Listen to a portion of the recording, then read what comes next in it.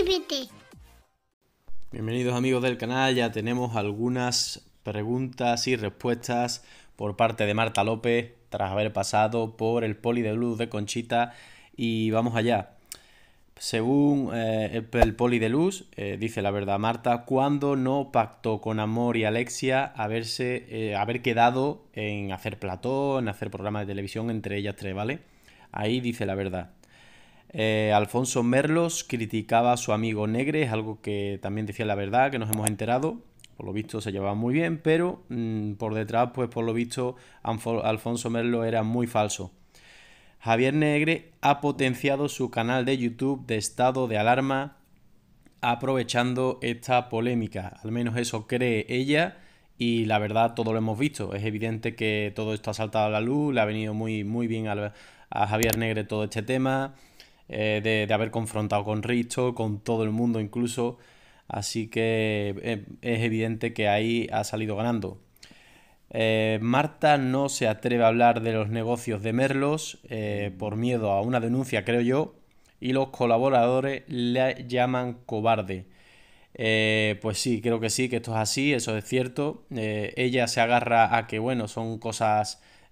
hablar de él es privado, el tema de sus negocios es privado y prefiere que no, pero sí va a hablar de lo que ella ha vivido con él, ¿vale? Pero sí es cierto que sobre los negocios ahí se arraja un poquito y no ha querido hablar. Con respecto a una de las mentiras de Marta, le preguntan si era consciente de que había tenido alguna infidelidad por parte de Alfonso Merlos. Ella dice que no y el poli decía que miente. Así que ella matizaba, bueno, tenía indicios, pero no lo sabía, ya matizaba un poquito la respuesta, ¿no?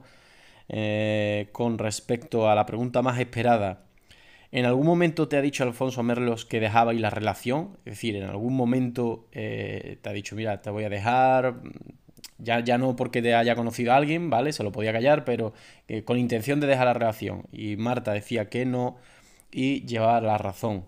Es decir, que Alfonso Merlo, pues quizás sí que quizás no, seguramente haya sido totalmente infiel y no le haya querido reconocer, bueno, te voy a dejar a ti para irme con otra, sino ha preferido estar con las dos o con las tres, en este caso porque hemos visto dos infidelidades, ¿vale?